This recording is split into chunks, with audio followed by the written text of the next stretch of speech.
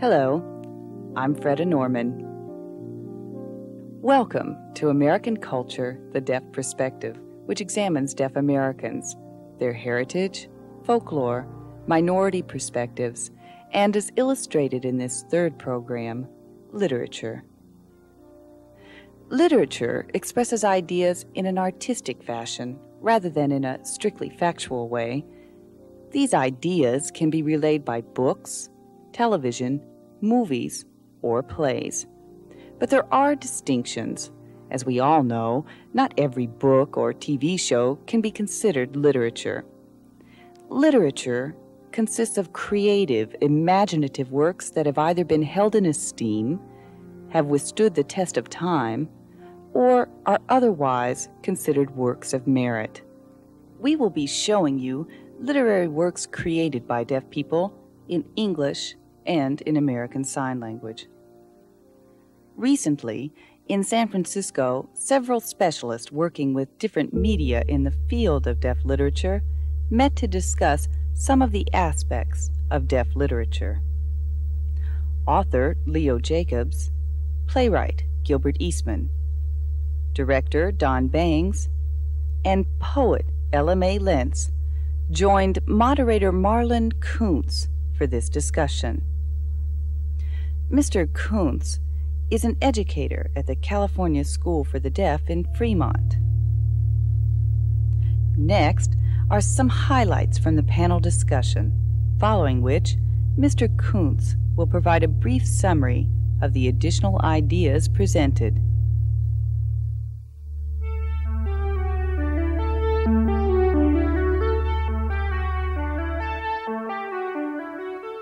How do we define deaf literature? The important question is who defines deaf literature. The deaf community itself must decide what it is. Deaf literature must reflect a sensitivity to the deaf experience. Creative works in ASL should be considered literature, especially since we have the technology to record and preserve them on videotape. In the future, I think works in ASL will be considered a part of the general category of literature. With time, things change, and so do definitions. We shouldn't allow the current definition of literature to dictate the criteria of our literature, but rather let our literature determine the definition. Well, I don't think deaf literature needs to be limited to ASL. I don't think that's realistic. Most deaf people are bilingual, and that needs to be considered as well. You know, in my play Sign Me Alice, a lot of the humor is cultural specific. Many of the jokes and sign language puns are lost to non-signers. The deaf audience laughs, but not anyone else. I remember one night after a performance, a lady came up to me and said, "That's not fair." I asked, "What's not fair?" "It's not fair that the deaf people laugh while I don't," she said. And I told her, "Well, it's your turn now. I've been to many a play where the audience laughed and I didn't get it." Now, Leo, you were talking about translations. I don't know if it's possible to translate plays like Sign Me Alice into English. It loses in the translation, especially the humor, which is true for translated works in any language. Before I cover some of the other points the panel discussed, let me show you an example of a translated work. Patrick Graybill illustrates the creative applications of American Sign Language in his translated Japanese haiku. Mr. Graybill was one of the founding members of the National Theater of the Deaf, also known as NTD. He's now a professor of theater arts at the National Technical Institute for the Deaf in Rochester, New York. Let's take a look.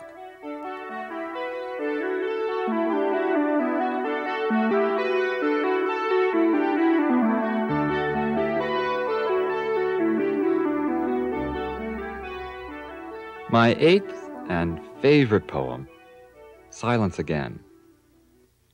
First, in English. An old silent pond. Into that pond a frog jumps. Splash!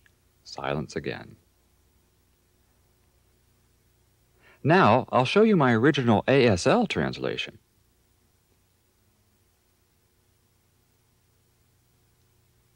an old silent pond.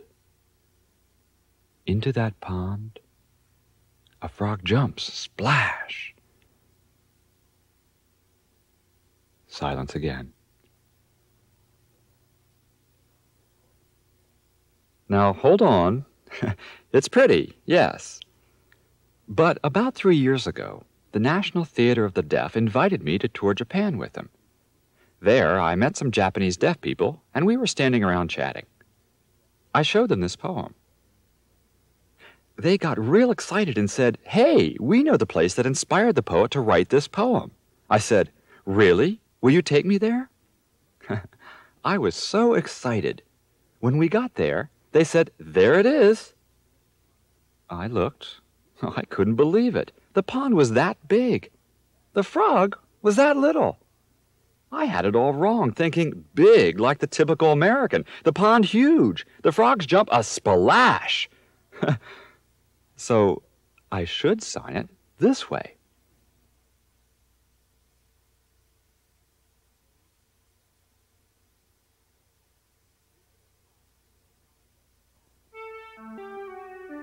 The last performance we just saw by Patrick Graybill was a clever, artistic translation in American Sign Language of a Japanese haiku. Our discussion group felt that the artistic use of ASL is one indicator of deaf literature. However, they also made a distinction between creative applications of ASL in deaf literature and those in translated works. By definition, translated works such as the one we've just seen should be considered as a category separate from deaf literature. We must also clarify the difference between the deaf in literature and deaf literature. Although deaf characters have been portrayed in many literary works produced by hearing authors, only when these works reflect the true deaf experience can they be classified as deaf literature. Finally, if literary pieces are produced in ASL rather than English, they should be recorded and preserved on film or videotape. These are but a few of the points to be remembered in further discussions of deaf literature. Throughout history, deaf literature has grown, most of it strongly influenced by English. In 1973, a deaf playwright, Gilbert Eastman, professor of theater arts at Gallaudet College, produced a sign language play. Entitled Sign Me Alice, this play, like George Bernard Shaw's Pygmalion, is based upon the myth of the sculptor Pygmalion, who attempts to sculpt the ideal model. Only this time, in Eastman's play, Alice rejects the attempts by the hearing world to impose an ideal model on her and her language. Now Mr. Eastman talks about what prompted him to write this play.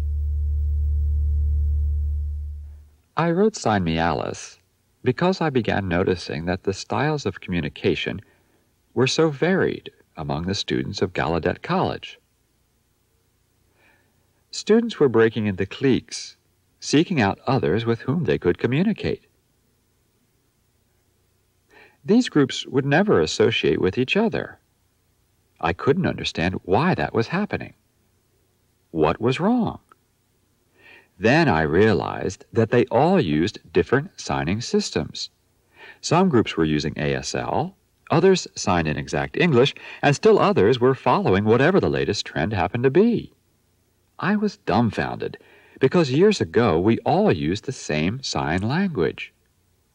But since that time, Gallaudet had become like a Tower of Babel. Everyone seemed to be speaking a different language. So I decided to write a play about a young girl who has communication problems. Not with speech, but with sign language. Ah, the irony. You know, for years, deaf children had problems with their speech, but in this play, they have problems with their sign language. The play is about a deaf girl who is looking for the ideal group, one in which she can feel at home. She encounters various members of the deaf community, and each one treats her as an outsider. She becomes frustrated and often asks herself, "Who am I?" While searching for her own identity, she realizes she has the right to use the sign language of her own choice to communicate. I'd like to write more plays about deaf people, but I can't be the only one. I strongly encourage more deaf people to write plays and share their experiences. I hope that eventually someone will write a book documenting deaf theater. It would provide the greatly needed role models for deaf children. I think they need that strong identification with deaf theater and the people who are active in it. In addition to his other accomplishments, Gilbert Eastman was a founding member of the National Theater of the Deaf, also known as NTD. Established in 1967, it was the first professional deaf theater. NTD tried to show the beauty of visual language by experimenting with signed translations. In 1971, NTD presented its first original work, My Third Eye. The following excerpt is a satire about the reversal of society's roles, typical of hearing and deaf people.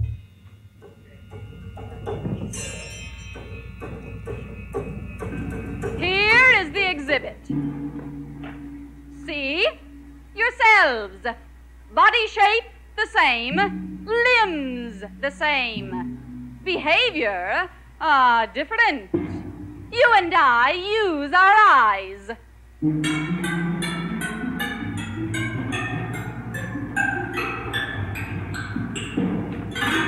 Hers are blank, weak. You and I use our faces.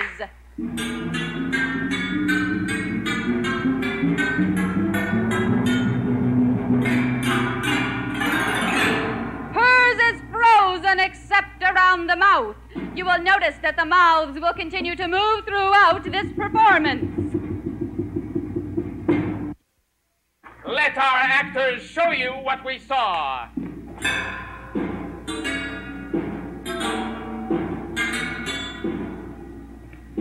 See what happens? Nothing can stop her.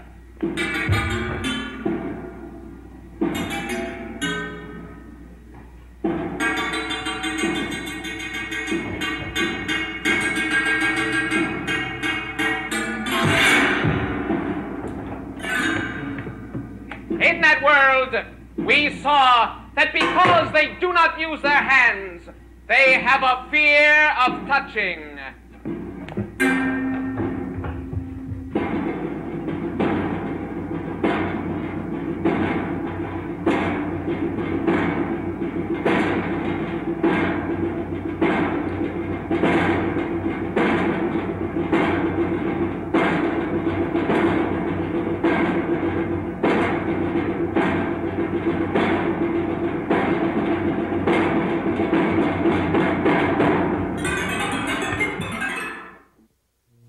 The National Theater of the Deaf influenced many members of the deaf community and has inspired other artists to explore the creative potentials of American Sign Language in related fields, such as poetry. Traditionally, deaf poets have created their works in English, then translated them into sign language. Only recently have deaf poets begun composing in sign language independent of English. Ella Mae Lentz, whom you've already met, talks about her own evolution as a poet and performs two pieces for you, the second of which is an excerpt from her original composition in American Sign Language.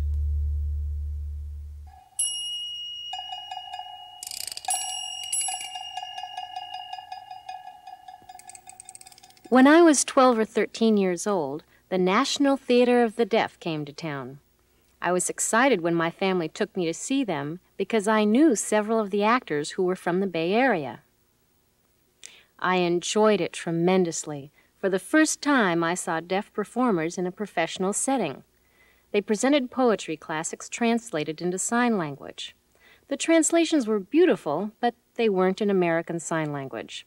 At that time, people didn't recognize ASL as a language in its own right.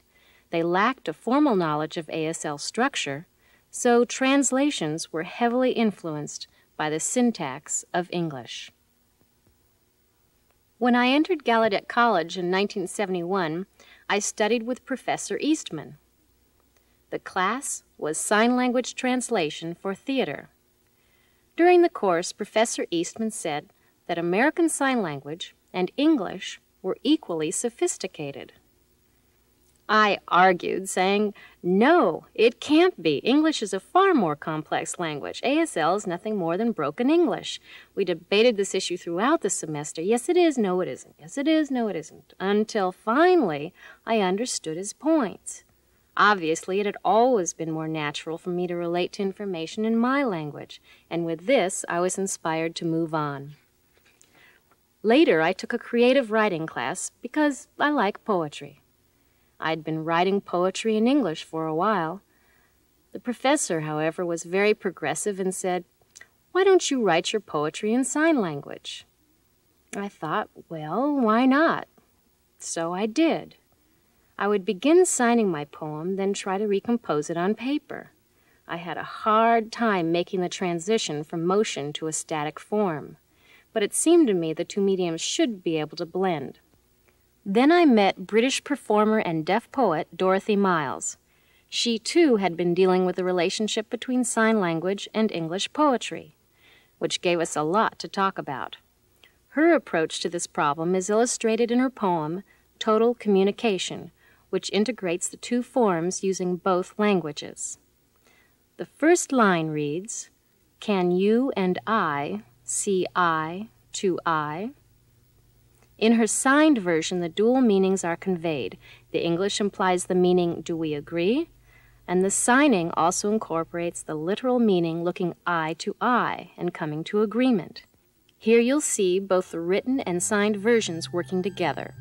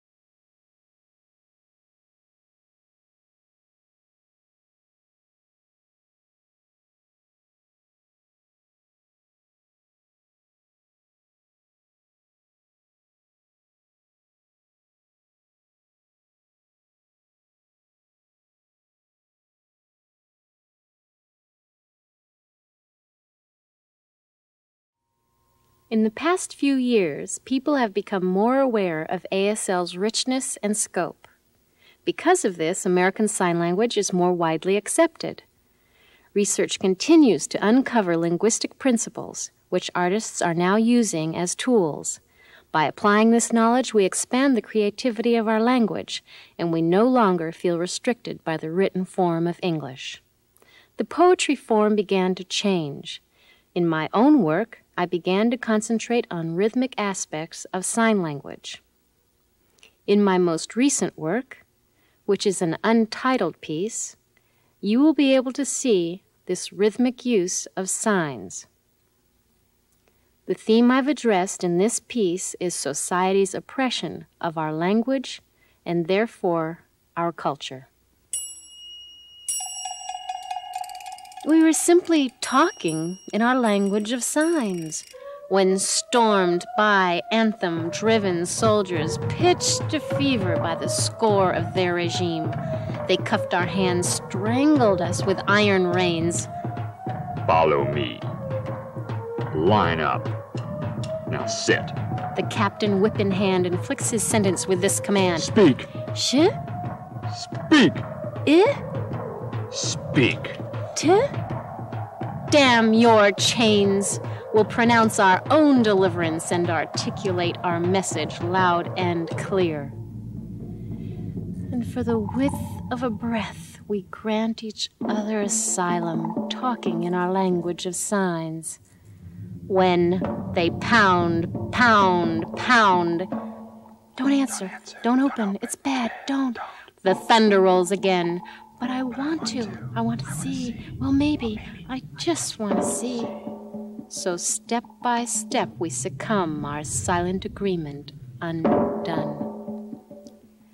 Come out of your dark and silent world and join us in our bright and lovely world. Look, those whose ears work are signing. Yes, but such queer speech they shape. What waits out there? To be fair, we should see more. Could it be they've rearranged their score? And one by one, we go down the corridor of their sterile syntax, not knowing.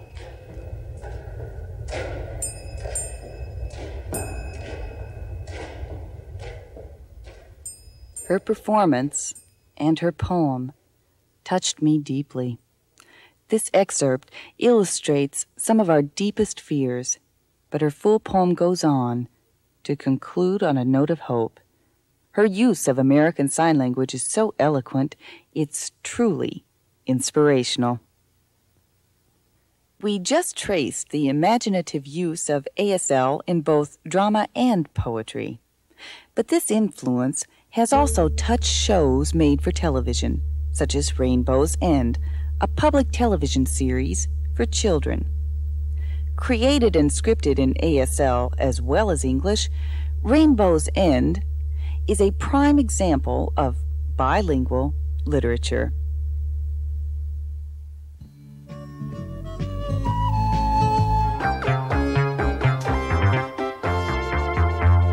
Ladies and gentlemen and octopus, we are a troupe of actors called the Sweet and Sour Players. We've traveled the world round, and now we are proud to present a performance entitled The Motorcycle Bunch. Ladies and gentlemen, let's meet today's riders. On the inside lane, hard-hearted Harley, the motorcycle, and his 4 powerful pistons. On the outside lane, nervy, swervy head of chopper on a 3-wheel wonder bike. And Sir Winston Cheap Thrill sedately starts his single-cylinder scooter. And they're off, and they're flying wheel to wheel to wheel. But wait, now Harley powers his way into an early lead. And as they come around the first turn, head of chopper takes command. And now they hit the base of Breakneck Hill. They climb up, over, and down. All 3 bikers are obviously shook up by this torturous terrain. And here we go. Harley grabs the lead again with Sir Winston close behind. Oh, look at this. Oh, Harley's taking a spill. But he's okay. What's this? Sir Winston is out of gas? Well, so Hedda will win. But wait, 1, no, 2, no, 3 tires go flat. It's a big race without a winner. Stop! Stop! Oh, please, horse. Stop! Stop! Help! Help!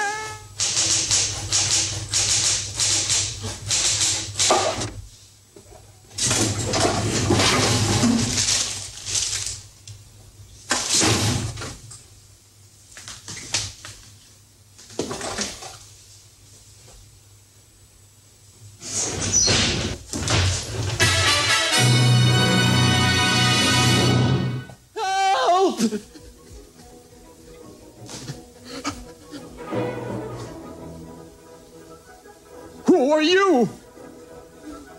Hi, cowboy. I'm Super Sign. I think I can help you. You need the sign for the word S-T-O-P. The sign is stop. Stop.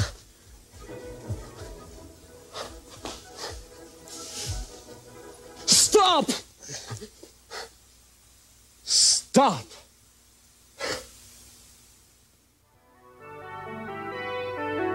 In this program, we have introduced you to deaf literature through its plays, poetry, and even television shows. But you've only had a taste. New technologies are making it increasingly easier to record and preserve the growing body of deaf literary works. Soon, more and more of you will be able to see and appreciate these literary accomplishments.